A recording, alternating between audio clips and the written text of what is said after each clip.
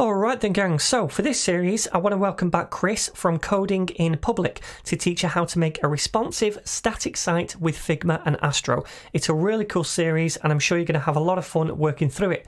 Now if you don't know who Chris is, then I would definitely recommend checking out his YouTube channel, which is called Coding in Public. It's packed full of really good project builds and tutorials for front-end developers. Now Chris is a fantastic teacher and a lot of his project-based videos really complement the ones that I make as a way to practice what you learn. I'm already subscribed to his channel and I would highly encourage you to as well. So I'll leave the link to his channel down below in the video description. Anyway, without further ado, I'm going to pass you over to the capable hands of Chris to take you through the rest of this series. I hope you all have fun.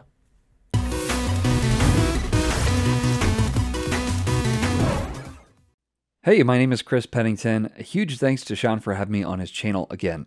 During this video series, we're going to do a full design to code landing page. We'll start by hand designing everything in Figma and then code out a fully responsive page using a new static site generator called Astro. I'd love for you to follow each step all along the way, but you're also welcome to pick up after the design if you're interested only in coding the design we create together. Now, like I mentioned, we're going to design everything originally in Figma. I'll show you the basics of working in Figma, including building out a color palette, creating reusable components, laying out design elements with auto layouts, which act a lot like Flexbox containers, and accessing helpful community plugins. If you don't have Figma, you can create an account for free and download the software for your operating system at figma.com.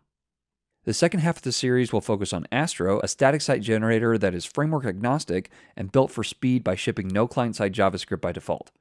Now, while we won't be using a JavaScript framework to build out the page, Astro does make templating plain HTML quick and easy, and that's what we're going to use it for.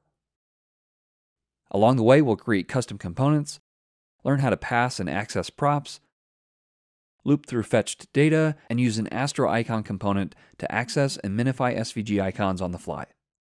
To style the site, we'll write modern CSS and tack on a few superpowers using open props, a brand new framework made up entirely of CSS variables. And for a bit of extra fun, we'll hook up our styling with PostCSS and Open Props Just-in-Time engine to keep our compiled style sheet lightweight and speedy. That means our final build file for CSS will only include props we actually used and whatever manually typed CSS we have. Now, while we will keep JavaScript to a minimum in this series, we are going to have one of the videos that just focuses on building out this fully responsive infinite review slider from scratch with our own custom vanilla JavaScript component. Once we start coding, I'll track each stage as a separate branch so you can quickly reference the code from the current lesson. Finally, I'd love to have your input. When we finish the build, you may see an error or have a suggested improvement. I've got a special branch we can update together called Community Improvements. Over on my channel, whenever I build a larger project, I ask those who watch to make suggestions on this branch. I'll often update the branch as well with updated code that I see needs to be changed or just new features. The truth is we all code way better when we code in public and we learn from each other. I hope you follow along and find the series fun and interesting, whatever your skill level. If you like these kinds of projects, I'd love to have you visit my channel, Coding in Public. I routinely build out larger projects using mostly the fundamentals of plain HTML, CSS, and vanilla JavaScript. Well, enough talking. Let's go have some fun. I'll see you in the next video. Happy coding.